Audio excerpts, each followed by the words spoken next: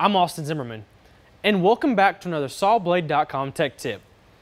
In this video, we're going to help you select the correct metal cutting QSaw blade for your Trajan dry cut chop saw.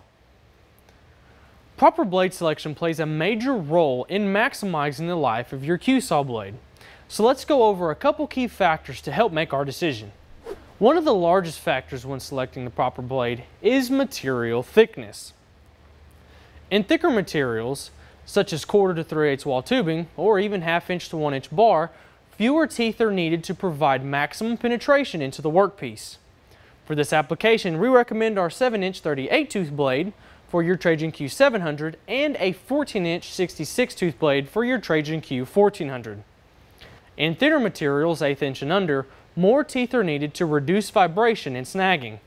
For this application, we recommend our 7-inch 68 tooth blade for your Trajan Q700 and a 14-inch 90 tooth blade for your Trajan Q1400.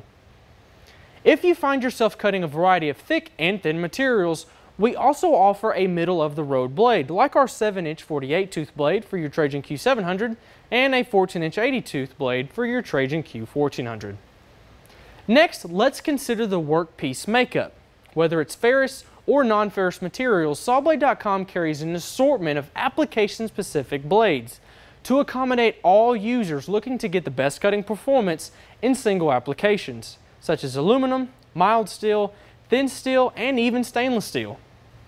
So, for more technical and educational videos, log on to www.sawblade.tv, where we have a large assortment of tech tips to help guide you down the right path for a safe and efficient sawing experience. I'm Austin Zimmerman with Sawblade.com, and remember, no middleman, no markup, no problem. Go direct.